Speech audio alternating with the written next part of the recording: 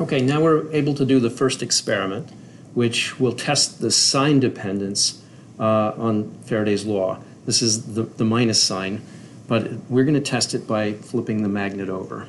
So the first thing I'm going to do is I'm going to take the magnet, and I'm just going to do another trial, the same as I did before, and drop the magnet in. I'm going to hold it from the blue tape from the top.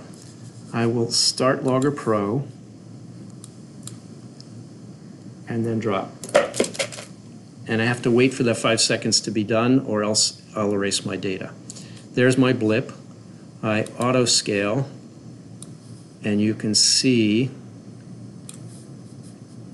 there's my signal. It's the same run as last time, but I'll save this as save as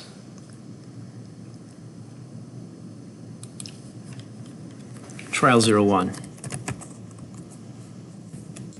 just to have the first one. I don't think you can see me saving it. And then I'm going to clear the data and zoom out. Let me auto scaling this again, and I'm back to normal. And I'll take the magnet out again, and I'm going to hold it. I don't have the blue tape, but I'm going to hold it very steady, and I'll measure it, and I'm going to run the magnet down upside down.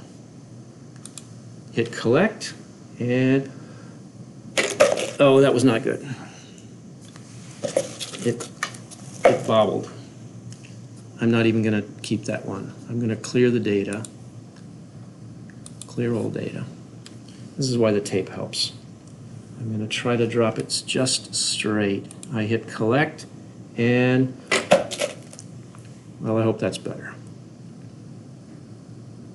And we'll do an auto scale. Yeah, I think that's okay. We'll zoom in.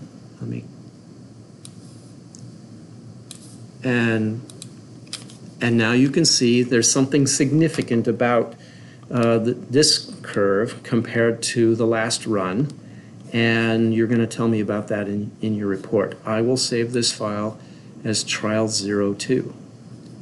File, save as.